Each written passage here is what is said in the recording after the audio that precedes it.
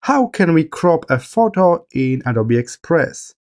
After you log in, on this home page, select Photo.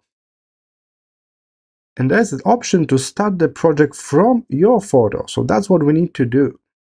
Alright, I select the picture from my hard drive, and now I will create a new project based on that picture.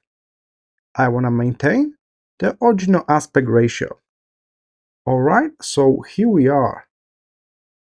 If I double tap on the image, I will turn on cropping mode when I can crop the image as I want.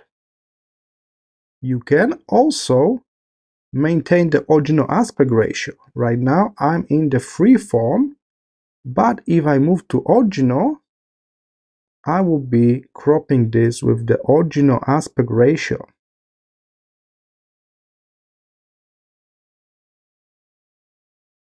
If you need a square, there's also option for that, when we can crop a perfect square.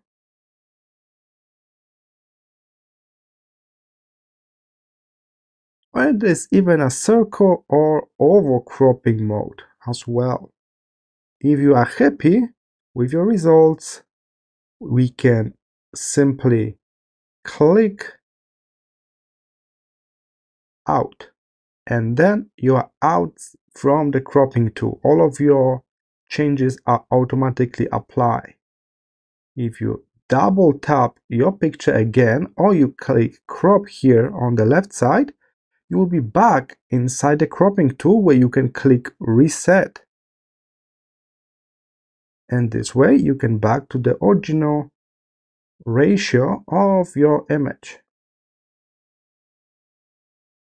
Again, you click outside and we are back here. Click on the image, crop, and then you can select some presets like different shapes. Or you can simply crop it manually using freeform or maintaining the original aspect ratio. If you are happy with your results, you may also consider changing the size of the whole paper here. Unfortunately, right now it's a premium feature.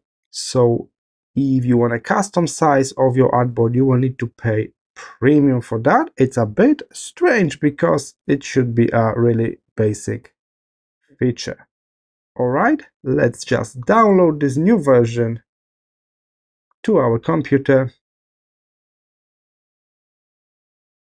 And here it is, we got a new version, unfortunately with those white bars. Alright, I hope this was helpful. Most of the time we will kind of use crop as the part of the bigger design, putting images into circles, moving them around. So that shouldn't be a big problem if you set up your project in the correct size from the beginning. I hope this was helpful. I will see you in the next tutorial.